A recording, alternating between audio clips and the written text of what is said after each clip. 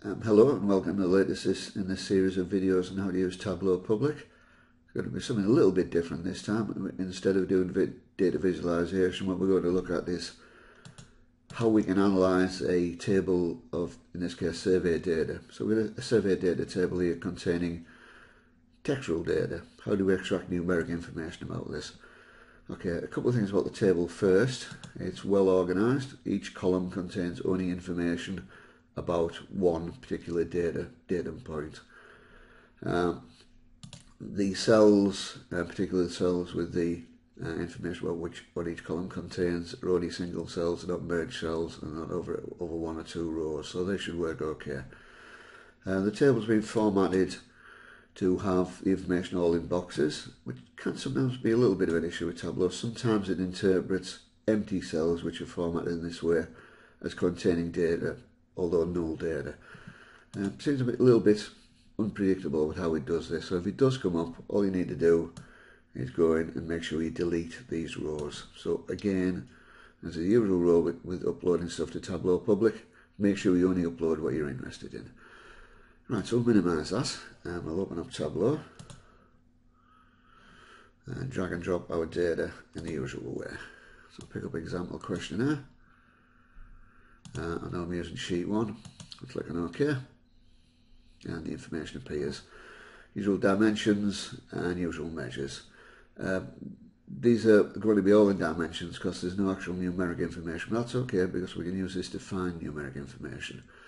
First thing we're going to do is look at creating a worksheet called demographics, getting the demographics of the set. I'm going to rename that.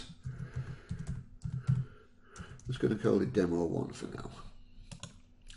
Right, so what we do next is we pick up our information about the demographics of the group, and we pick up gender and drop it into rows, then age group, and then domiciled.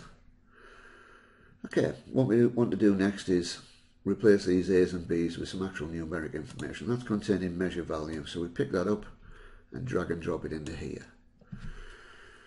Right, it's adding more decimal points than we needed, and you can go into measure values, default properties, number format, go to number custom and reduce it down to 0. The other thing you might want to do is make the font a little bit bigger, so I'm just going to pause the video while I reformat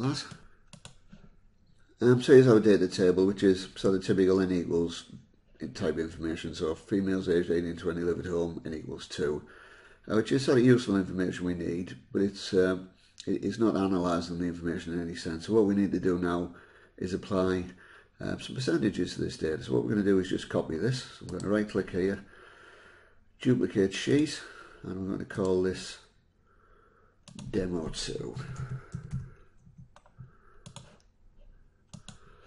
Okay, so we've got to analysis, and one thing that's worth mentioning before we go any further is that aggregate measures is ticked on. Often in the past we've looked at data viz, we've ticked this off because we're interested in individual data points. In this case we want the groups of data, so we'll leave that ticked on. Right, so now go down to percentage of. There's a number of options here and it's well worth having a play with this.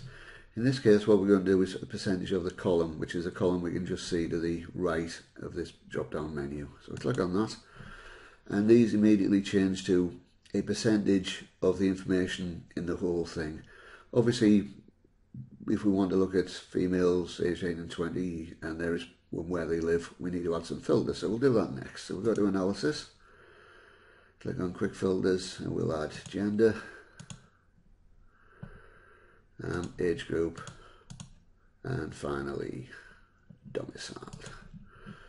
Right, so now if we're interested in females aged 18 to 20, there's some information directly on 40% of live at home, 60% live in student accommodation. Okay, I'll turn them all back on for now. Right, now we're going to do something slightly fancy with these filters, and we're going to, later on we're going to create a dashboard. So what we want to do is use these filters to control all the information on the dashboard. So if we click on that drop down there, go to apply to worksheets, and then all using this data source.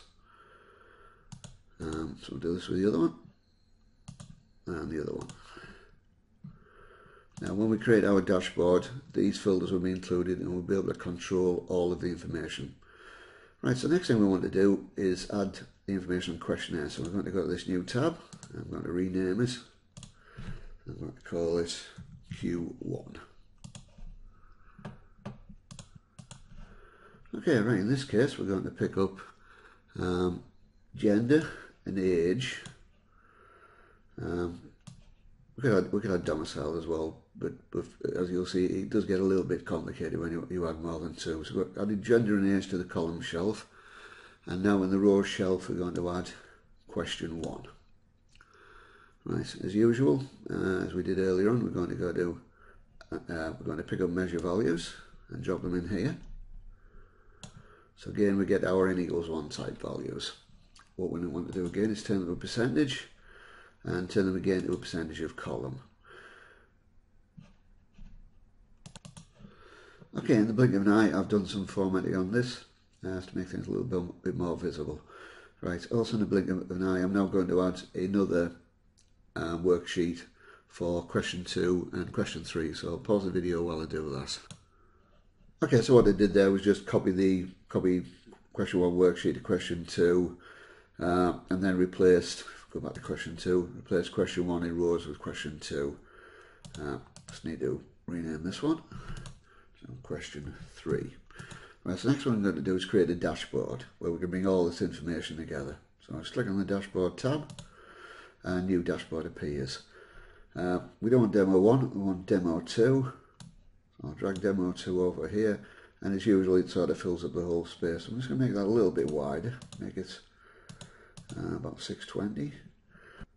Okay, now one of the really useful things about the new version of Tableau is we can make elements in the dashboard floating. That means we can put them where we want to put them rather than the sort of fairly clunky way of putting them together we had to use in the past.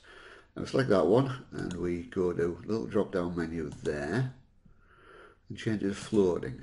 Now it appears a little corrugated carrying handle there, so we'll pick that over there, and we can stretch it out and make it a little bit bigger so we can see everything. You can do this with these folders as well, but for now I'm not going to. What I'm going to do is just add one of the questions. Now again we can make this floating. I don't think there's any point in doing this at the moment. More the point is I just want to show you what's happening here. So we've got questions 1 and question 2 there. It occurs to me perhaps we made this font a little bit bigger, so I'm not going to bring in question 3 because it might get a bit cluttered. Right, now we've got all the information now on the same dashboard, and we can then ask questions about particular groups. So if we turn off all and put female on, females age 18 to 20, and there's their responses to questions 1 and 2. So obviously quite a nice way of extracting information. So turn them all back on. So that's quite a nice way of finding information. Now we will finish up with a little bit of data visualization and have a look at what are called highlight tables. Here's the information for question 3 in the way we presented it. If we go to show me, there's a number of options here as usual. At the moment we're just working in tabular data, so we'll leave it in there. But there's this thing called a highlight table. If you click on that, it brings it up to quite a nice way of presenting information. And obviously you can change the colours and whatnot. Probably need to stretch it out a little bit.